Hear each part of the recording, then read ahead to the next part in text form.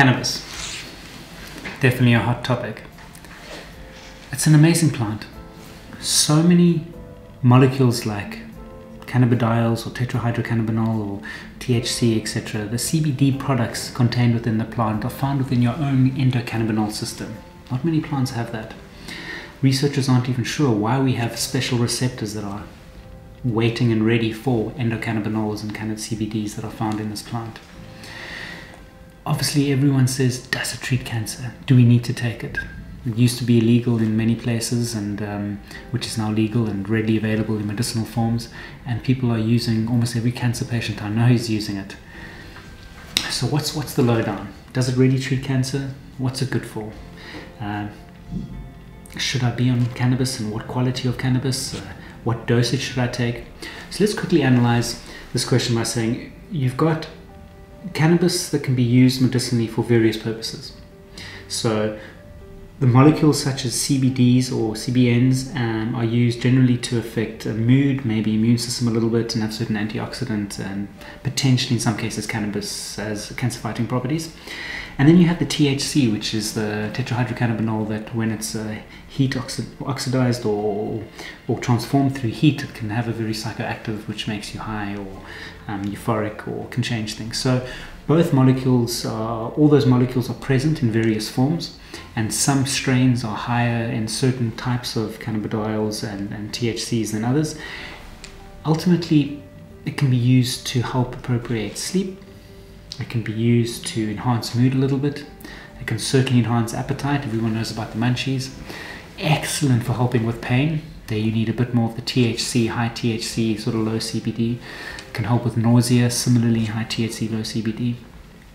When you start using it medicinally for, as we said, sleep, appetite, anti-nausea, pain control, relaxing, you can also have the opposite effect with people that really feel out of control in their lives and with personalities of wanting to try and keep things controlled even though they have cancer. That sort of out of control euphoric feeling can lead to a lot of anxiety. That anxiety causes stress. Stress response accelerates inflammation, acidity, and various growth factors in the body. You don't want that. So yes, good medicine to use. Does it treat cancer? If I look at the millions of people using cannabis and the percentage that have remissions when using cannabis, you're looking at an efficacy of probably less than 1 to 2%. When you look at studies that are done in vitro, which means in petri dishes, etc., very high doses of THC or cannabis can kill tumor cells. Excellent, interesting, more research needs to be done. Certain levels of JIC can kill cancer cells. Not that it's the same thing, but you need to appropriate it that what happens in a petri dish doesn't always happen inside the human body. And the studies have not proved that cancer is killed by cannabis. So yes, if you do find cannabis strains and you feel you want to use it for other purposes, either for very end-stage terminal cases that you need to help relax and deal with pain, or in earlier stages where treatment's causing a lot of nausea and you have discomfort, absolutely brilliant. If you're using it to fight cancer and you don't like the effect, please stop. If you're using it with 100 other supplements, maybe it's not the most powerful supplement. Some cases it's very expensive. In other cases it's just another burden pill, another supplement that's one too many to take. Cannabis can be taken orally. It takes a long time for it to be absorbed, broken down, and the effect is only 4 to 6 hours later. Really hard to know if you've taken too much or too little. You can take it rectally. There's a lot of controversy about whether it actually gets degraded more in the liver as it goes through or less, and no one really knows. There hasn't been enough studies. You need to use much higher doses when you use it as suppositories, and it can become quite expensive. You can use it in certain oil format under the tongue and absorption through that, or you can actually use it as just smoked, whether it's through an e-cigarette, inhaled the pure smoke, or a joint as they call it. So the effect when smoked is much quicker, and much quicker in terms of pain relief and anti-nausea and things like that. So although it used to be the initial way to use it, still encourage that use if that's the kind of medicine you want to use.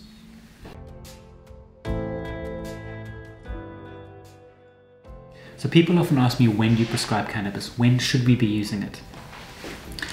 Every person has their own belief system.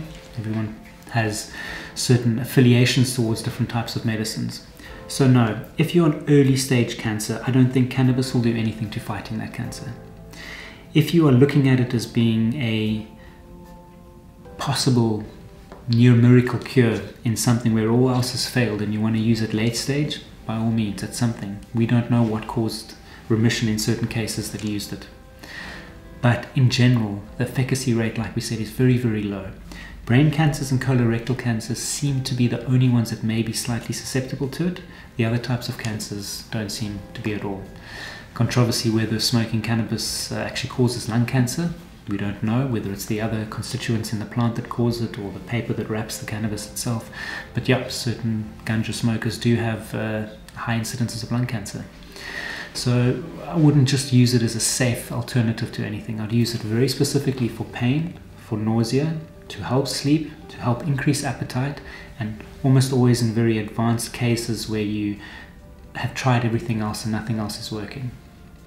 Make sure you find a good supplier, make sure you get the dosage right. And the thing about dosage is don't start high. Your body doesn't like something it's not used to in that sense, and you can feel very out of control. The euphoric feelings may even put you off. Start low, increase by about 30% every 3 or 4 days till you've reached the desired dosage. That's a good way to start. Low, build up slow, and reach a certain plateau.